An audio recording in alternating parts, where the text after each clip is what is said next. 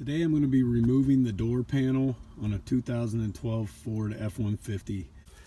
You've got a plastic clip right behind this door latch that you have to get with some sort of hook shaped tool. An Allen wrench might work. They make special tools for it, but right under here. So right under there, you hook that back in there and you pull it out. Then with that gone, you'll expose that screw there. Then you want to move on to popping this out and this little tab down there out. There's another screw under that. You have to unplug these connections under that. For that, I will be using these pry tools. I've got a set of them here. We'll see what works right.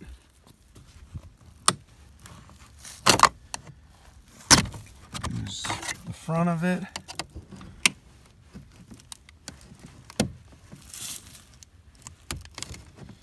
I guess that was the back of it. There's the other clip. There's two clips on there. And you'll see in here you've got 1, 2, 3 connections of wires you got to take off. All right, for this one, I will just be using a small flathead. Pop that off.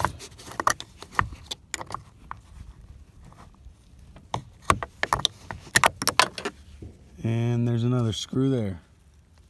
Now you'll have 4 screws total to take out. This one and this one is an 8mm. And these two down at the bottom, over here and over here, are 6mm. Now with all those screws out, the panel should just lift out of there. Let's see if I can do it with one hand here.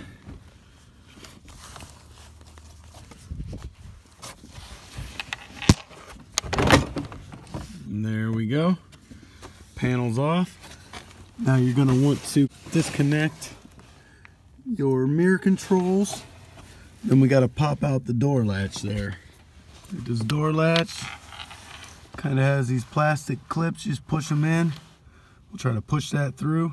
There you can get a little bit better view of these tabs here. Sorry, I've got gloves on. It's 17 degrees. You kind of push these in, push this through, then you'll turn it sideways and slide it out through the hole. That out. Your door's off, and that's how you do it. To put it back together, you just do everything in reverse, pop everything back in place, make sure you connect the mirror, and your door switches, windows, everything else. Hope this helped. Subscribe, thumbs up. I just wanted to add this quick.